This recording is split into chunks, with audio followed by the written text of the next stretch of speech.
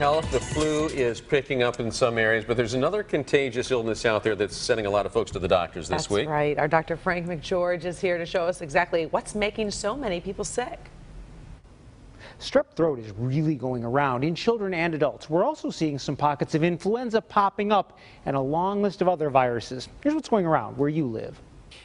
In Wayne County, Beaumont and Taylor and Canton are seeing a steady increase in flu cases. Henry Ford in Dearborn reports strep throat and upper respiratory infections in kids.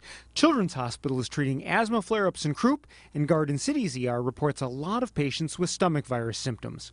Moving to Oakland County, Dr. Steve McGraw at Providence Hospital is treating lots of strep throat and bronchitis and some cases of mono.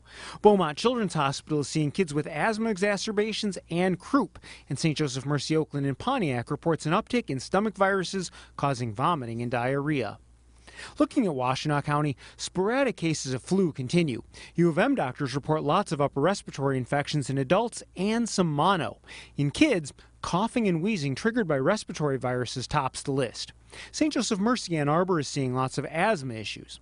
Heading to Monroe County, doctors at ProMedica Monroe Regional are treating stomach viruses and seeing strep throat in kids. Checking out Macomb County, Henry Ford Sterling Heights reports lots of strep throat in children, pneumonia, and some croup. Dr. Anthony Joslin at McLaren Macomb says a stomach virus continues to spread and colds are on the rise.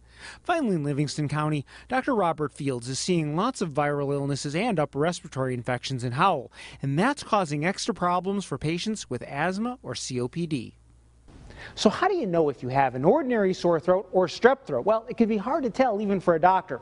If you have pain with swallowing plus a high fever without a cough, it's more likely to be strep. To check for sure, you should see a doctor for a throat swab. Back to you.